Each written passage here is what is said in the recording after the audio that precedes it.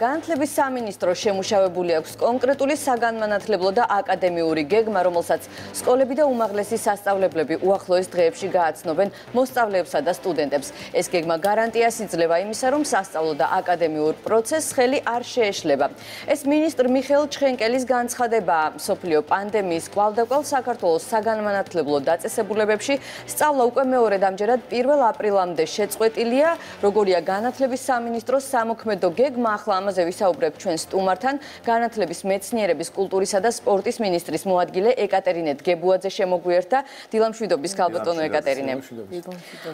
პირველ რიგში რას გულისხმობს ეს გეგმა, რომელიც აინტერესებს ყველა სტუდენტს, მშობელს, მოსწავლეს, რას გულისხმობს გეგმა, რომელზეც საუბრობდა მინისტრი? კიდევ ერთხელ მოგესალმებით. გეგმა არის ორი მიმართულებით. მოგეხსენება თქვენ როგორც ახსენეთ, არდადეგები გახანგრძლივდა 1 აპრილამდე. შესაბამისად, რეკომენდაციები, რომელიც უკვე მომზადდა და დღის ბოლომდე ყველა საჯარო სკოლას დაეგზავნება, ეხება არდადეგების პერიოდში, რას ვაკეთებთ, რას აკეთებს სკოლა მოსწავლეებთან კომუნიკაციის პროცესში.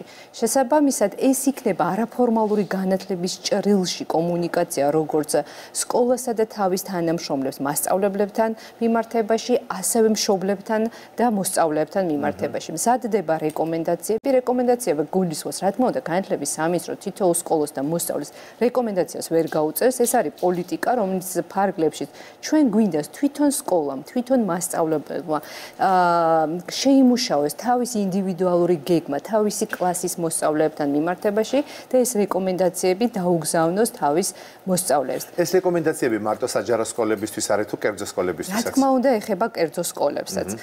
კომუნიკაციის ფორმები არსებობს განსხვავებული, შესაძლებელია ეს იყოს სატელეფონო საუბარი, შესაძლებელი იყოს ეს SMS-ების სახით, ელექტრონული პოსტით და ასე შემდეგ. ჩვენ გვაქვს ამას აქ საუბარი დისტანციური კომუნიკაცია უნდა მოხდეს სკოლასა და ოჯახში. დისტანციური სწავლება უფრო მარტივად აღსაქმნელი და გასაგები რო იყოს. არსებობს ესეთი ვიზუალური ჩართვა, ანუ მთელი კლასის მასწავლებელთან, არის ესეც ერთ-ერთი მეთოდი, მაგრამ აქ როგორც სოციალურ ქსელებში იწერება, არსებობს ესეთი პრობლემა, რომ რაოდენობა ცოტა შეზღუდული იყო. ყოველ შემთხვევაში გუშინდელი მონაცემებით არის ეს ინფორმაცია, რაც მე გადავიკითხე. შეუძლია მასწავლებელს დაურეკოს მოსწავლეებს თელს კლასს, მაგრამ ვერ ერთვება ყველა, იმიტომ რომ პროგრამა არ იძლევა ამის საშუალებას. ნახეთ, ეს ძალიან მნიშვნელოვანია ამაზე რომ ვისაუბროთ და მინისტრმა აღნიშნა და ჩვენც ვიზიარებთ ამ მოსაზრებას, რომ ყველა ბავშვის განათლების უფლება უნდა იყოს დაცული. ეს არის ძალიან მნიშვნელოვანი.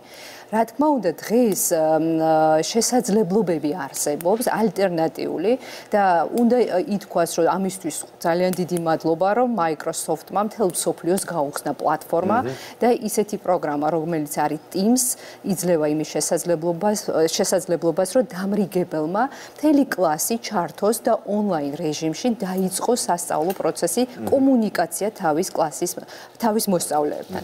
დღეს მინდა გითხრათ, რომ განათლების სისტემა ამისთვისაც არის მზად.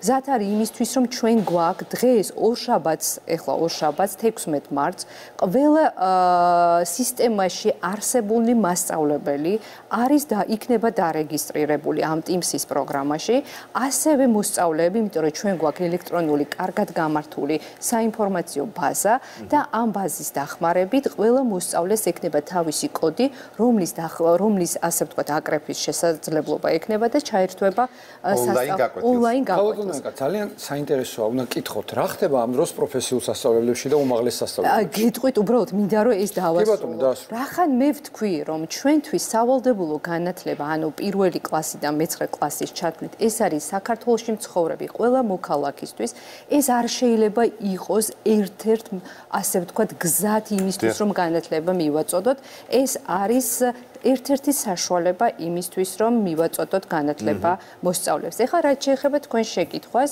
ასევე როგორც მოგეხსენებათ, პროფესიულ და უმაღლესი განათლების საფეხურზე სასწავლო პროცესი 1 აპრილამდე შეწყვეტილია და რა თქმა უნდა, პროფესიული და უმაღლესი განათლების საფეხურზეც მიმდინარეობს ალტერნატიული ფორმით განათლების მიწოდების შესაძლებლობაზე საუბარი. რატომ გეკითხებით ისეთ, იმიტომ რომ არის პროფესიები, რომელსაც დისტანციურად ვერ დაეუფლებით.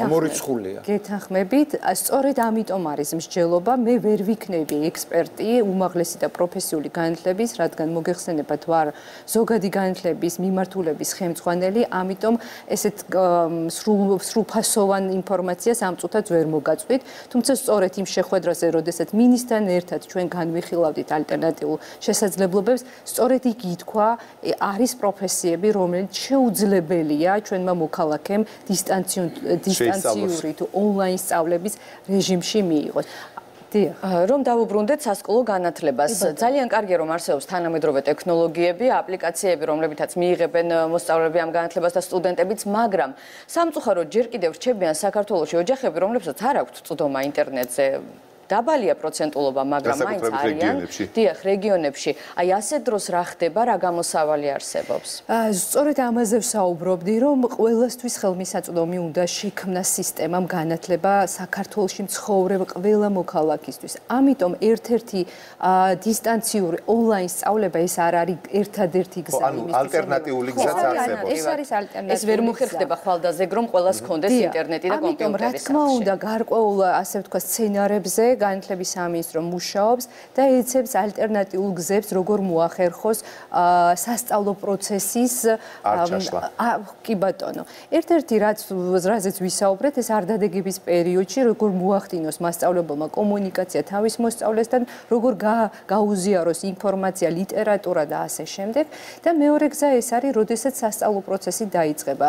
მაგალითად, ჩვენ ეხლა შეგვიძლია ვისაუბროთ იმაზე, როდესაც 1 აპრილს დაიწყება სასწავლო პროცესი, როგორ დავგეგმავთ, სწორედ დღეს ყველა საგნის ექსპერტებთან ერთად ყოველდღიურ რეჟიმში ვზივართ და მუშაობთ, როდესაც ეროვნული სასწავლო გეგმა გვეუბნება თითეული საფეხურის დონეზე რა მიზანს მიაღწიოს მოსწავლემ, ამ შემთხვევაში სწორედ არსებობს გარკვეული, ვთქვათ, თემები, რომლის დამუშავებაც ხდება, მაგალითად შესაძლებელია თუ კონკრეტულ თემას მაგალითად უთმობთ 5 საათს ან 10 საათს, შეგვიძლია რაღაცნაირად ამის მოდიფიცირება გავაკეთოთ. კი ბატონო, აი აქ უფრო რთული შეკითხვა მაქვს ამ სეგმენტზე.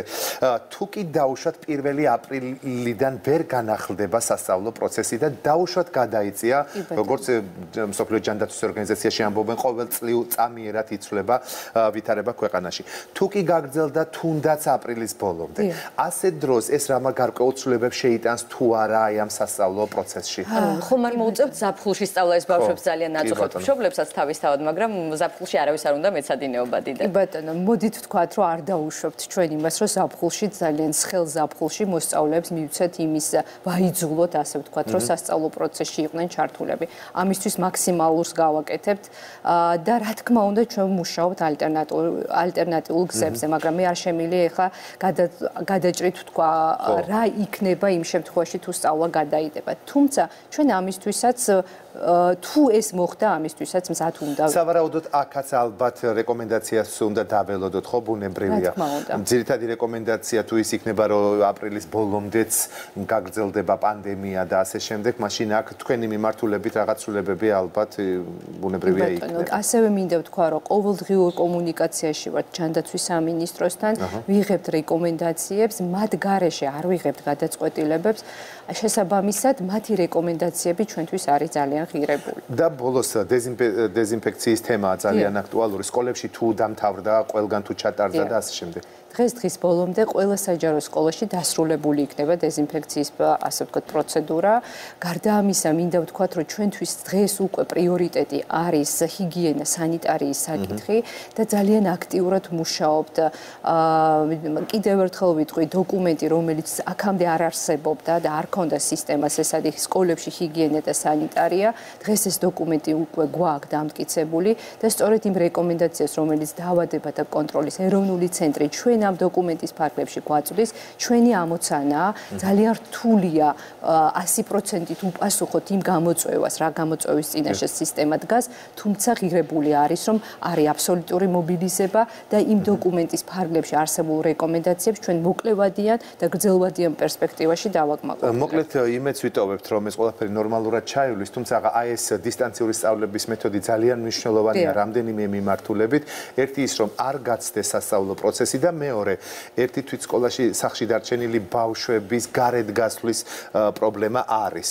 როდესაც არის რეკომენდაცია, რომ თავი შევიკავოთ მაინც სახლიდან გასვლისგან და ბავშვი ძალიან რთულია მიამაგრო მუდმივად რაღაცას სახლში და ამიტომ აი ამ სასწავლო პროცესში ეს ონლაინ ვიდეო გაკვეთილები და დისტანციური სწავლება ძალიან მნიშვნელოვანია. კი ბატონო, ჩვენ მუშაობთ არა მარტო მასწავლებლებს და მოსწავლეებს შორის კომუნიკაციაზე, არამედ სხვადასხვა პროგრამებზე, ხვდებით უამრავ თქვათ ბიზნესის წარმომადგენლებს, მედიის წარმომადგენლებს, ხელოვნების ხალხს და მუშაობთ და გეგმავთ რა ალტერნატივები შეიძლება ჩვენს მოქალაქეებს შევთავაზოთ და ამ მიმართულებითაც გვექნება გარკვეული სიახლეები, უბრალოდ ეს რახან პროცესია ამ წუთას არ შემილია ამაზე დეტალურად საუბარი.